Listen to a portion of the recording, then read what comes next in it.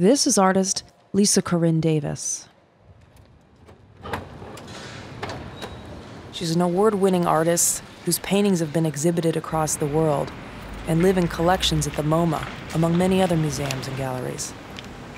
How was the drive?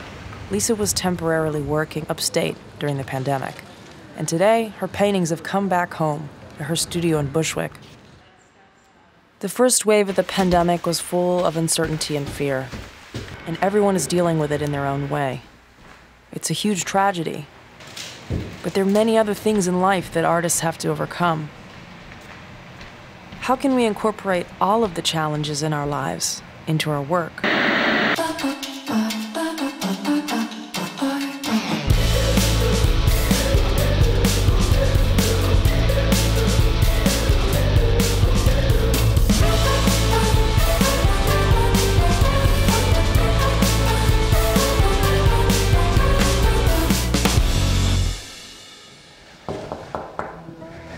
Hi.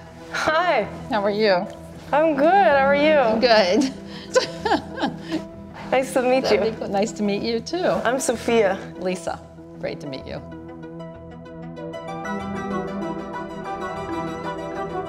Did you finish all these in this past year? Not all of them, but I'm a really slow painter, and something about this lockdown's been good. So I'd say about half of these have been done. Wow, these are beautiful. They're on panel and canvas? Panel and canvas, yeah. The panel, the paint sits on top, and the canvas, it sinks in and gives a different kind of atmosphere. So I go back and forth, but mostly on canvas. Do you like the bounce on the canvas? I don't have a bounce. I have a board behind it. Oh, nice. Because I can't have a bounce because of all the detail work. It would be too much. They remind me of like a cartographer tripping on acid or something. Perfect. Yeah, I mean, they're loosely to refer to maps or locations, but the tripping part I love because they're supposed to disorient and not let anyone have a place to really land or stand or be. It's like two languages that I think are part of abstraction. One is when we trust, which is the kind of geometry and straight lines and measured things and grids, and the other that we feel is more bodily and psychological, drips and organic shapes, etc. So I kind of just keep weaving those two components together in the paintings until it gets to a layer of enough complication, then I stop.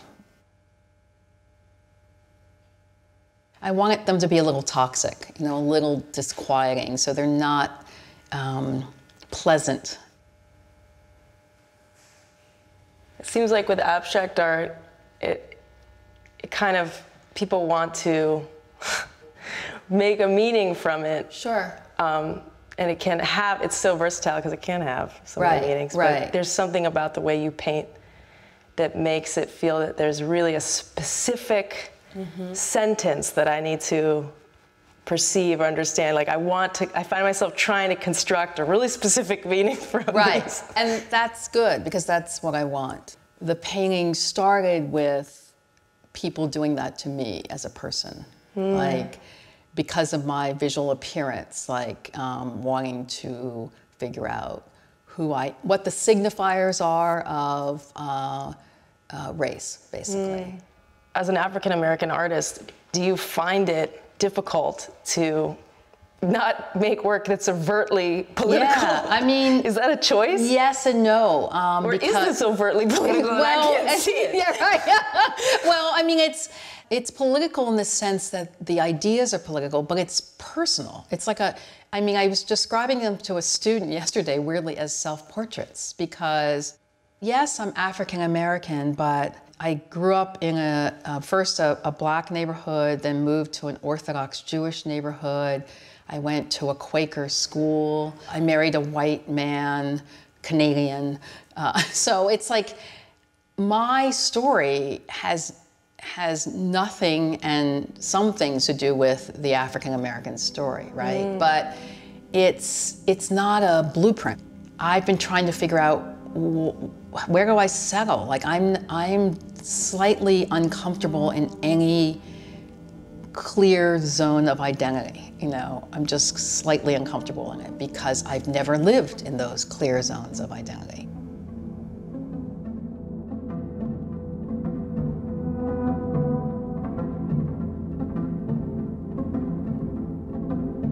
I'm interested in talking about my experience, and my experience is a lived, felt experience, and that experience is best communicated through abstraction, which is a felt experience.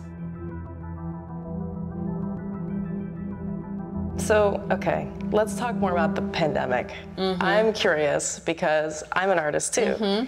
And when I found out that I wasn't allowed to access my studio anymore, Right. I about flipped out. So what did you do? I had to move into my apartment, and I had to paint. Did you move your work smaller. in? I was painting. I couldn't bring a big table. Yeah. I had everything out, and I was trying. I just knew if I didn't get to my studio, I would lose my mind. And I had this luxury of this studio upstate, right? So I knew I wasn't sure about anything. Like, I'm sure you weren't, like how travel would work, how, if I could get here, how dangerous that would feel. So, like, upstate, I knew I could leave the door of the house and walk to the barn and the work would be there. That's so amazing. I just packed it all up and just moved there and just kept going. So, in a sense, I mean, I feel guilty because it's like, I don't know, I'm reading all these articles now about the people who ran away. But, and I don't want to be one of those people. But anyway, I kind of was able to put myself in a bubble. Okay. So you weren't productive in your apartment? I tried to dip into painting, but it was really, I don't know. I think I'm still trying to shrug off my master's program. Just trying to get it off me. I'm trying to screw it. Where'd you go for? I went to the Academy, New York Academy. Oh, wow. Yeah. Okay. And now I teach at Pratt. Right. And so I'm still in the academic system. Yeah. I don't know. How do you find teaching? Well, that was interesting. Because I also teach at Hunter College, and I just had to drop my whole course that I taught before. Because I do think when the world blows up like this, it's a time of reassessment, right? Yeah. So I said to the students, you just can't, you gotta let go of what you did before and think about how to make this limited zone that you're in useful for you. And they really like had a terrible time with this. Like they were like, I need my studio, I need my stuff, I need my, you know, and I luckily could arrange that, but they couldn't. They were in apartments, the studios at Hunter were shut down. So I said, let's just like work on one thing for a semester, whatever you can do, and like just write about it every week and talk about why you did it, what you were thinking about. So you just had a shift and it was more about, let's talk about processing this. Yeah. And we talked about the apocalypse. Wow. Like, and what that is and what it means. And it's not the worst thing on the planet. It's a big destruction that leads to something. And I'm in this privileged place where I get to hear and listen to younger people think, like how you know, because like culture changes, and right. I wouldn't be as alert to it if I weren't in a classroom with them.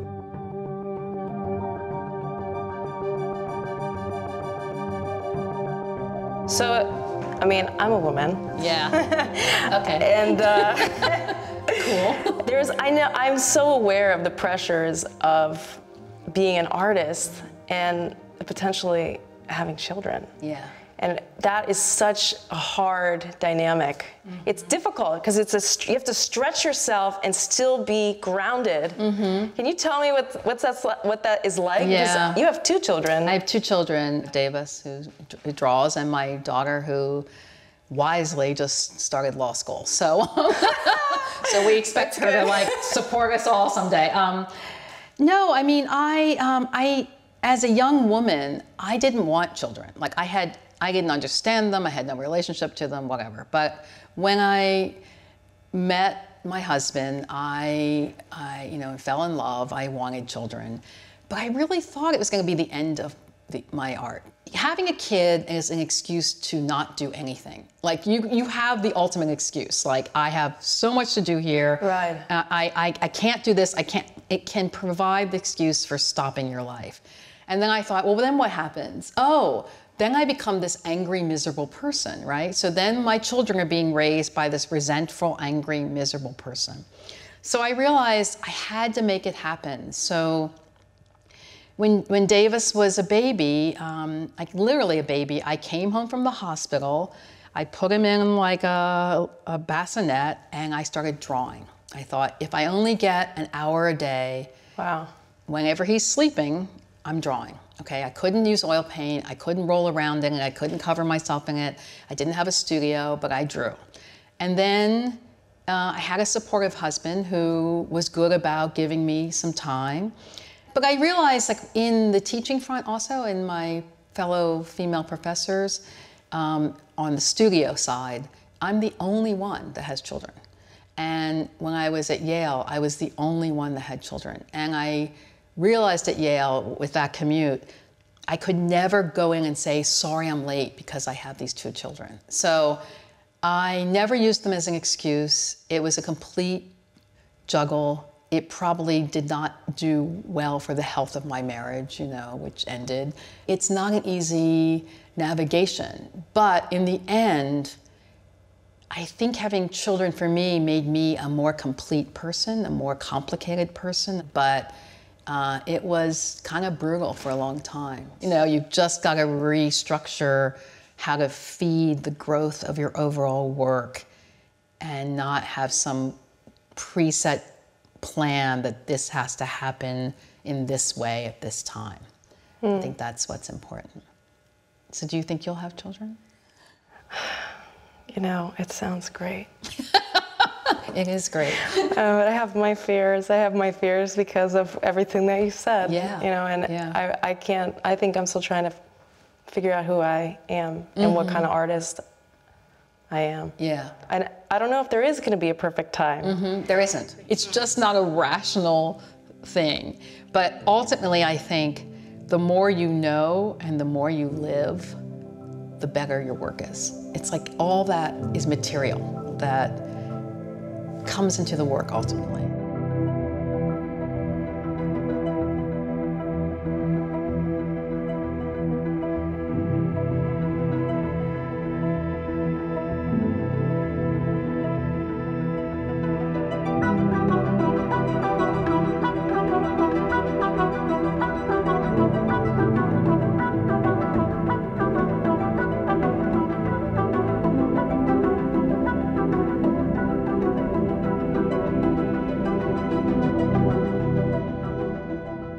I left Lisa's studio full of hope and inspiration. She is such a powerhouse of accomplishment, but she doesn't take any of it for granted. And as artists, we have to work so hard in the city to get anywhere, and we follow this abstract path full of many unknowns. But what we have at the end is the culmination of our greatest passions and relationships. And this is what this flowing journey through the studios and homes of artists has taught me. The artist's life is a constant transformation. Hard work, tenacity, invention, a rewarding inconvenience. And isn't that beautiful?